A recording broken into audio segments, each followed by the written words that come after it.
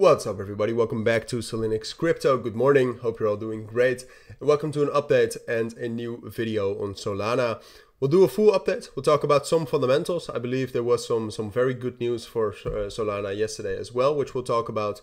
We'll go over some more broad fundamentals, alright? So here you can see some daily active users, daily transactions, total value locked, that kind of jazz.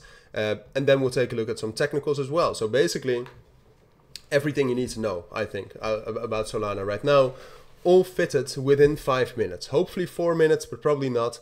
But I'll try to keep it short and I'll try to keep it valuable. So that's what we'll do. Before we dive into that though, I do want to briefly mention that I have my own premium trading group in which you not only gain access to an exclusive chat room full of traders and my trading guide. And that chat room, I believe, is like 80, 90 members right now. So pretty big, a lot of value, but you also gain access to my own trades in signals/setups. All right. So if you're interested in that, if you want to become a better and profitable trader, consider joining. Links will be down in the description or the pinned comment. But for now, onto Solana. So first of all, I believe Solana actually partnered with Shopify, with SolPay yesterday, but I actually did not read too much about that. And I'm actually not sure. I should know this. I'm very I know, but yeah, here you can see Shopify with Solana Pay. So Solana Pay integrates with Shopify, which is great news. That was August the 23rd. So we did get some bullish momentum because of that, but this was also caused by Bitcoin. So the reaction altogether, not too great. If we take a look at Solana though, with some network statistics, so some other fundamentals, you'll see that daily transactions and daily active addresses are whack. They're not good right now, or at least they're in a downtrend. They're still great compared to other networks, I must say that. But the total value locked is actually doing fairly well. Like it's at around, like most networks right now, especially if you take a look at Polygon, Cardano, and Solana, which obviously were hit with those SEC lawsuits as well. Solana is doing fine, all right? So Solana is pretty strong. I do think that if you compare Solana with ADA, I'm not sure if you can do that. Yeah, I think so. If you compare Solana with ADA, it was, here you can see it was very bullish and it's still stable up here. So it's very strong.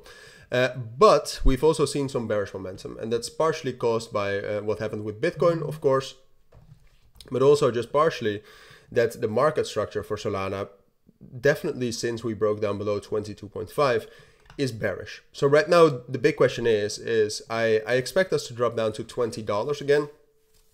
The big question is can we hold that?